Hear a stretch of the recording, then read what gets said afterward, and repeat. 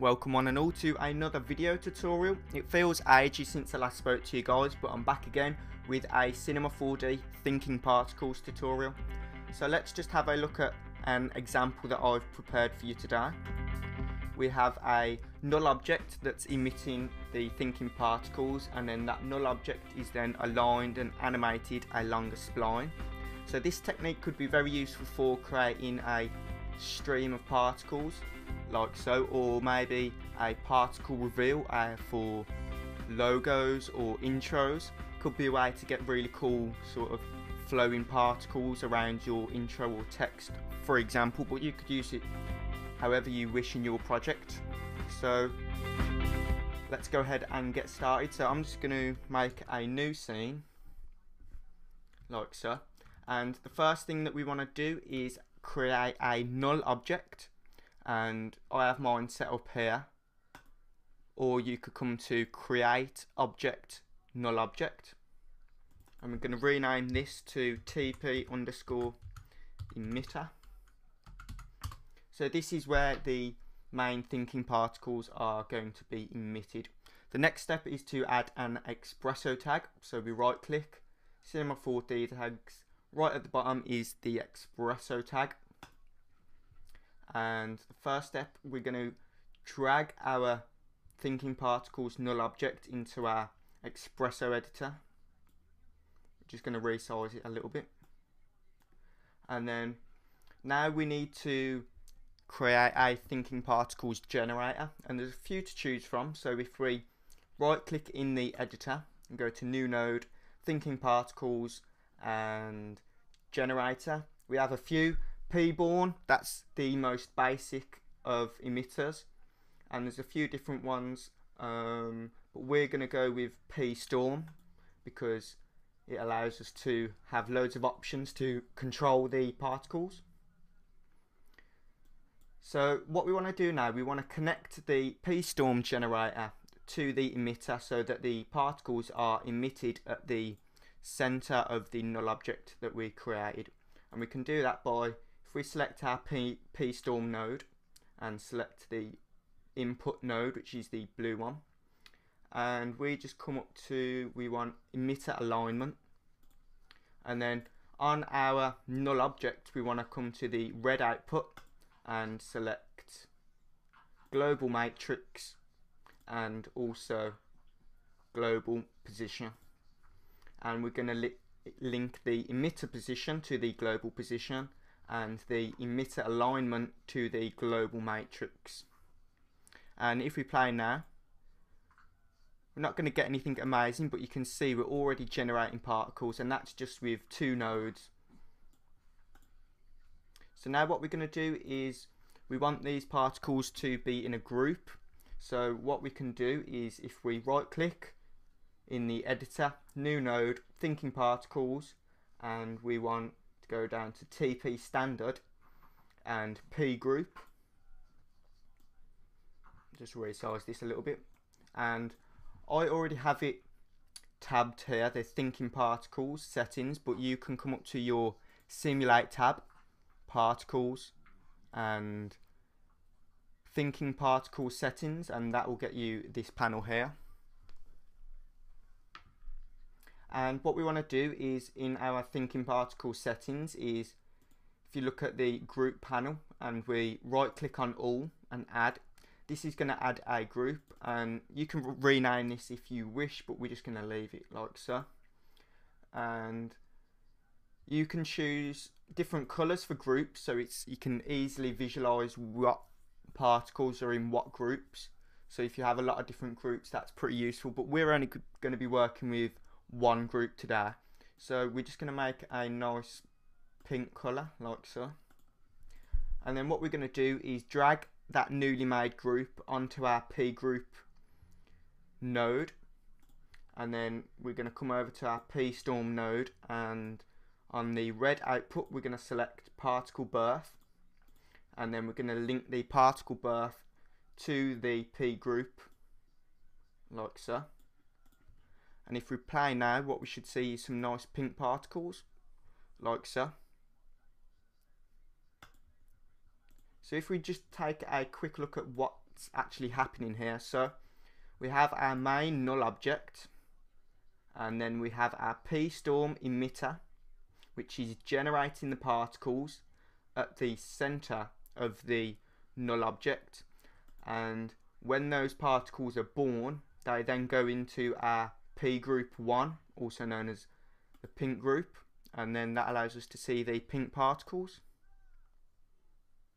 So that's pretty cool already. We've got some particles going on. So the next step is to add some maybe wind or turbulence to get the particles a bit more movement and a bit more dynamic. So to do that, we're going to right click, new node, thinking particles, and we're going to go onto TP initiator and P pass, and we're just going to resize this. And the next step, we're going to maybe add some wind or velocity. So if we right click, new node again, thinking particles, dynamic, you can see we have quite a few to choose from: gravity, friction, freeze, deflector, velocity, wind. For the moment, we're just going to select wind.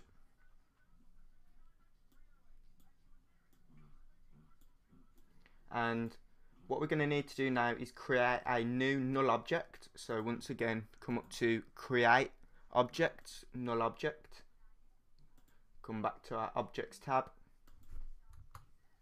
We want to create a null object like so, and we're going to call this pwind, and we're going to make that a child of the TP emitter, and we're going to drag that pwind null onto our pwind node, and then we're going to link up the ppass to the pwind like so. And if we hit play now, we're not going to see much difference with the wind, but we're going to play with the settings in a little bit. So if we come over to our p-storm node and you select the node, you can see we have a load of parameters that we can change and affect. So first thing, I'm just going to rotate the emitter. I'm just going to rotate it on the P value to 90 degrees, so the particles are emitting upwards, like so. And if we come over to our p-storm and we take a look at some of the parameters that we can affect. So the type, we have a circle or a rectangle. We're just going to stick with circle for the meantime. Birth type, there's count, rate, and shoot or shot. The rate is, it will have a specific number, so you can set a specific number to emit, or you can select shot, which will basically shoot the particles out.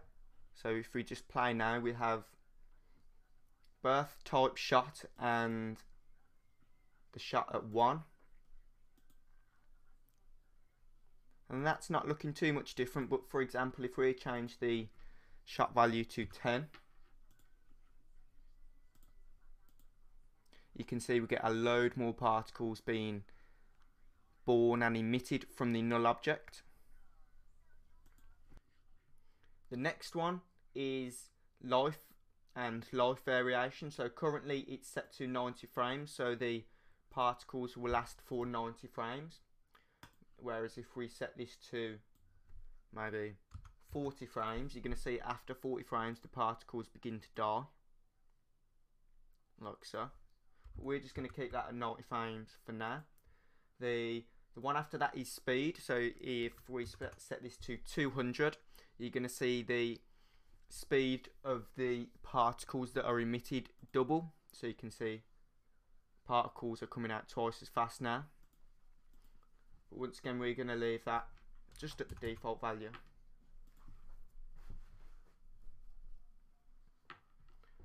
The next important one is the X and Y field of view. This is basically how far or how small the emitter is going to emit. So if we set this to 360 degrees, you're going to see that the particles are emitting a full 360 degrees around the emitter, like so.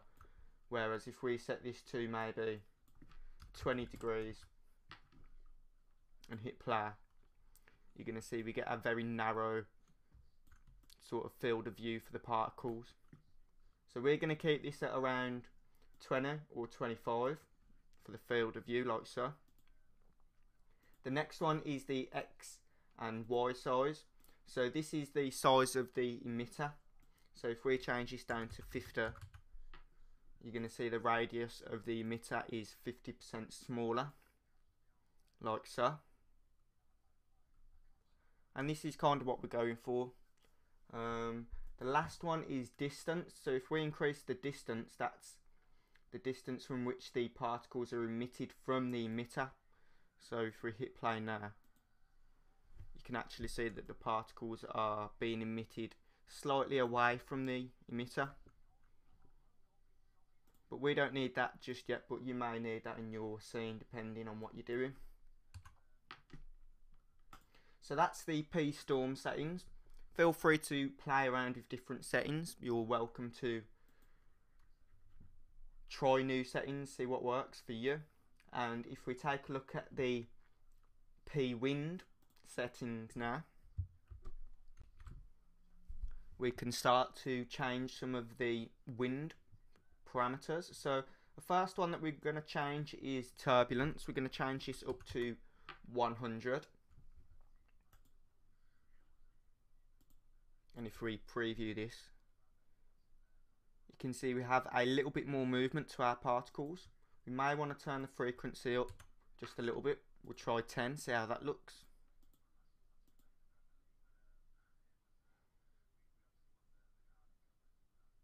It's looking good. The structure size we're going to change to 1, and we're going to see how that looks. We might have to change it back up, but we'll see how it looks. That's not looking too bad. We may want to increase the turbulence to maybe 200 and also the frequency to 20.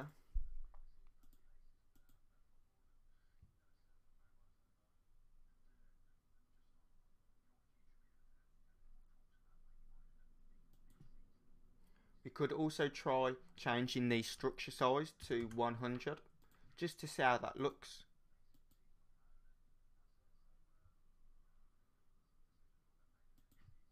We're just going to set this to 50 for this structure size.